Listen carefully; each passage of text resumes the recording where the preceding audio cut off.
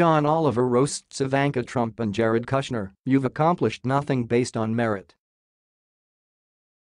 John Oliver went after White House advisors Jared Kushner over their security clearance controversy.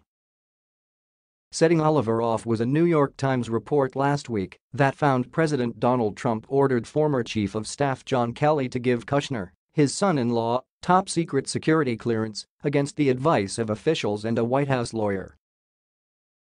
"Jared is exactly where you'd expect a boy his age to be," Oliver started, noting the 38-year-old's responsibility to resolve the Israel-Palestine conflict, trying to broker a peace deal in one of the most intractable conflicts in geopolitical history.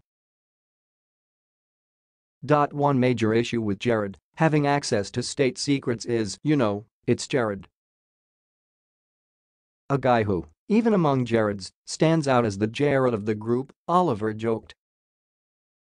But the other issue with his top-secret clearance concerns national security, he continued, referencing a Washington Post report that officials from multiple foreign countries saw Kushner as exploitable.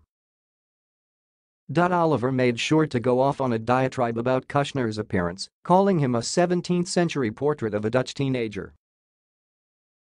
The Comedy Central host pointed out that administration officials have repeatedly denied Trump interfered with the security process, including Ivanka Trump, who in an interview with ABC said the president had no involvement in her and Kushner's clearances.